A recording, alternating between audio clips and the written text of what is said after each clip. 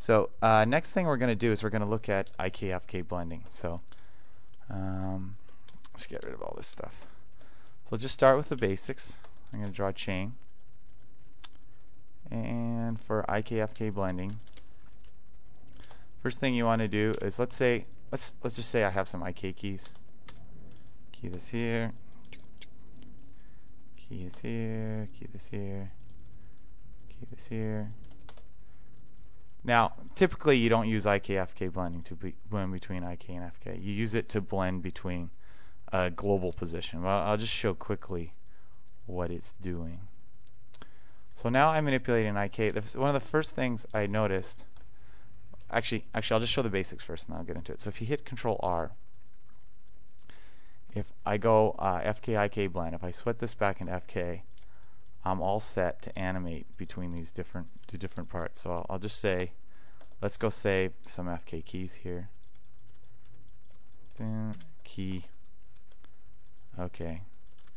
I don't have the visual feedback turned on yet, so this might be confusing some people. But basically, you're blending between animating the chain in rotation and animating the chain in position. So if we go turn on IK-FK ghosting here, and we turn it on this solver, you can see there's where I animated my IK, this blue chain right here, and here's where I animated the IK.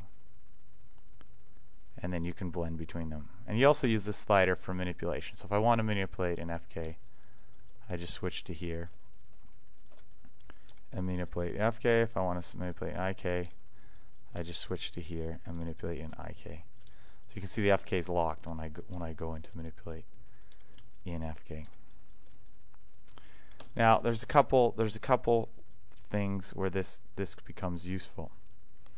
So the first one is you want to lock the hand to a position on the ground, or a position on a wall or on a table.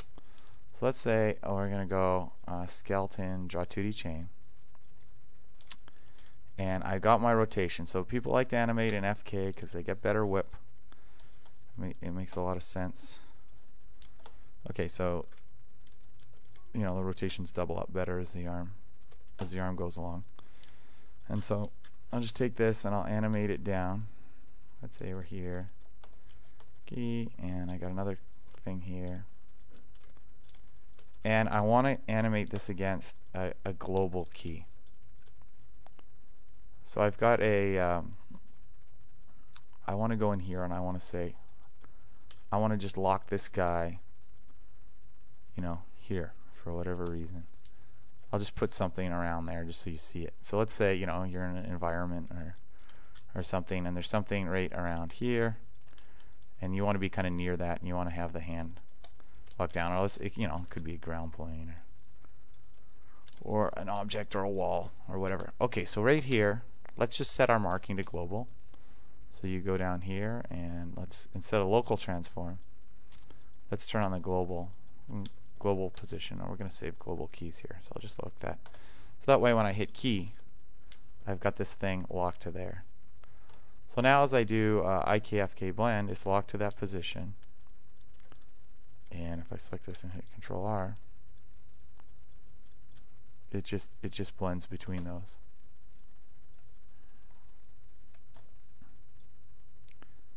I go switch back and forth. Now global position is it's fine. You can go animate it somewhere else.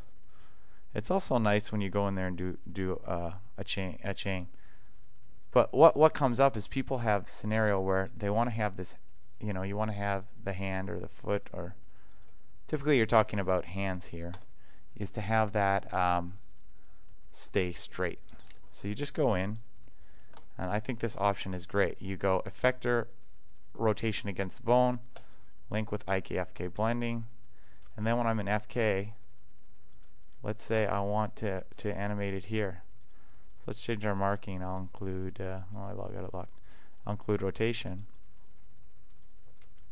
Let's hit key, and bang, I can do my FK IK blending. And you see the way that the wrist is going in and locking to that position. It's automatically locking the hand in orientation on the ground as you're moving around, which is very handy. So next thing you could do here is, instead of coming in here and gluing to this as a global key, you could do it as a constraint. It doesn't really matter how this thing's driven. It can be driven by the mixer. It can be driven by a bunch of scripted operators. It doesn't matter. So you just turn on constraint compensation, and I'll do a constraint. I'll do a constraint pose. Hit here, bang. And so what's nice about this then is it's relative. It's locked to an exact relationship on the object, and this is still going to hold up. So when I go do my IKFK blending now, no matter where I am, it's just going to lock back into that pose. What's nice in XSI too is you can go and easily animate against those poses. So if we want to have, if I want to go here and animate this thing moving, let's say I want this hand running along a table, it's just a matter of keying and compensation against that constraint. Oops, I'm keying in multi. So I want to release my keys. So now I'm that's good. Now if you have constraint, it's neat. If you have constraint compensation on and you start keying, it keys your local transform, and it also keys the constraint. So I'll key it here. I'm going to key it here, sliding along here. I'll just slide on one axis along the table. I'll key it here, and I'll go key it here.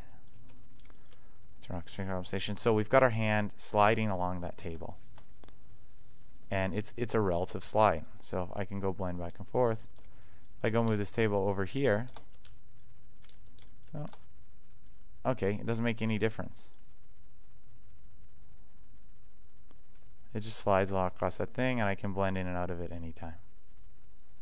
So we try and keep things very flexible for blending constraints, blending IKFK, for seeing everything together.